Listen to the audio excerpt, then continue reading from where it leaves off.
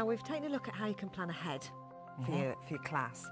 What happens if you just suddenly spontaneously decide you want to throw a couple of questions out to the room? Right, well, we have a different piece of software that complements ClassComm to do that, and that piece of software is called Cens Us, and as its name suggests, we're just sensing or polling or canvassing our audience to find out their opinions about something. So in this case, for instance, there might not be a right or a wrong answer. I just want to know what people think about something. And when we open up Cens Us, what we get is this floating toolbar here, which I can move around anywhere on the screen and just close up and have it sitting there for as and when I need to begin asking a question. So you could be working on any page of the internet, of your computer, and you could just pull that and it will just come on top of what you're working on. Exactly. Okay. So if I've got a page of the internet open like here, you can see Cens Us is always on the top. I've always got access to that tool. So I've floated the toolbar over the top of the web page, and I might be wanting to ask my audience a question about what we've just read maybe on that page.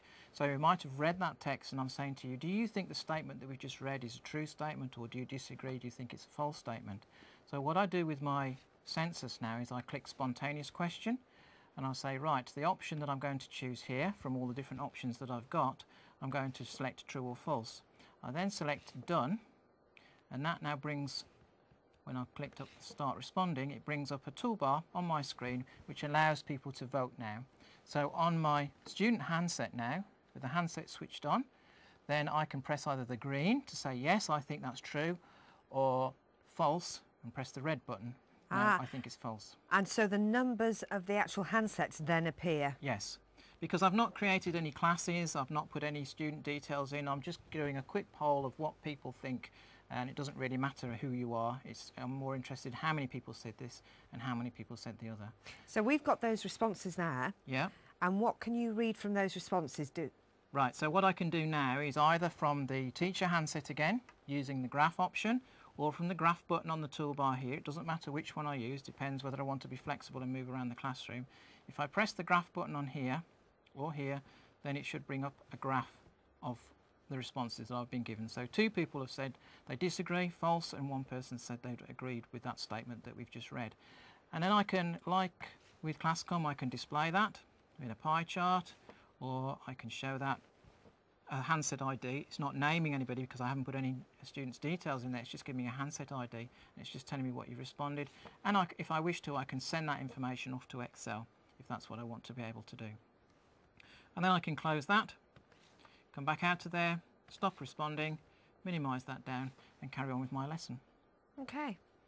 So we can use Cens Us over the top of other applications such as Microsoft Word. And we might just type a question into Microsoft Word like this, and we've got 4 choices. We've got an open-ended question again. Which is your favourite season? So we've got the 4 seasons there, A, B, C or D. Those are the choices that we've got. So again, I go up to the top here and I go to spontaneous question, and I choose from here, from the drop-down menu, multiple choice this time.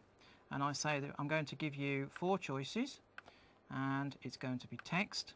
Do your selection and click done, and then again start responding. So once again we get the toolbar at the top, and with our handset when it's switched on, I say, right, which is your favourite season? Is it autumn, winter, spring or summer? Choose A, B, C or D. You make your selection and you can see the responses are appearing at the top of the screen.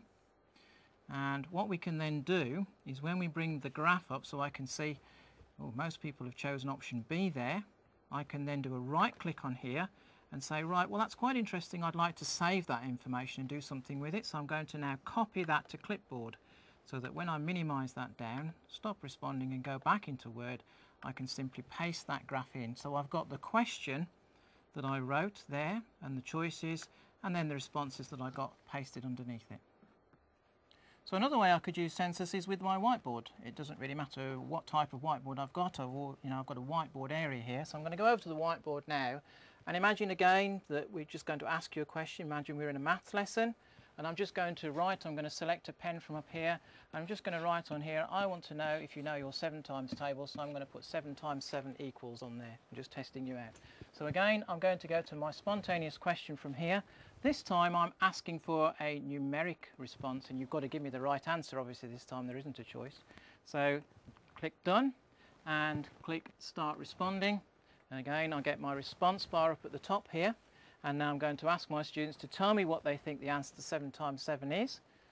And I can see the responses appearing up at the top here, so I can see 3 people have now responded to my question. And then I can have a look at the graph from here, and I can see what answers I've got. So I've got 42, 47 and 49. So as a teacher I'm thinking, oh, I think we might need to do a bit more work on our 7 times table. So that's an instant response back. I'm keeping my students involved in what's going on here. And again, will you be able to save this and access it later on in the class? Yes, what I can do here, even though that's a spontaneous question, if I just close that down for a moment over there and stop responding, if I go back into here and review the presentation, if I click on spontaneous question there and then click open, at any point in the future I can go back to that screen, because it was a spontaneous question that it automatically saved the response to, so I can bring it back and have another look at it later on. So it might be at the end of today's lesson I'm going to show that graph, and I'm going to show another graph next to it to show the improvement that you've made. At the beginning of the lesson today you gave me all these responses, but at the end of the lesson today you all got the answer right, so that does show me that. So a great way of involving the class in the lessons as you go. That's right, yes. It's all about involvement and integrating your students and your children in what you're doing at the front here. All about none of this passive learning where you just sit back and let it all happen. I'm going to get you involved in what's going on, so I'm going to give you a handset, I'm going to ask you questions, I'm going to get your responses back, and I'm going to use those as part of the teaching that I'm doing. Great.